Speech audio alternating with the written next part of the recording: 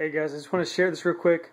I've got the power supply here for the Reprap Pro Mindle, and it's hooked up to the wall, and I soldered it all myself. And I have my fire extinguisher here, and I didn't have to use it because it didn't catch on fire. I'm really excited because I have never soldered anything that never caught on fire. So yeah, I tried the ohm check and everything seemed good, although I wasn't quite sure what infinite meant. So I just hooked it up, and at first it was all 1, which then I turned this down. It was like that, and then I was like, oh no, it's going to catch on fire.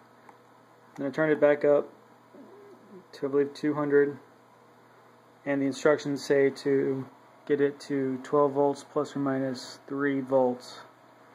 So it works, and it's not on fire, which is awesome. And it's sitting perfectly within range. So, hey, I can do electronics kind of now. Fun.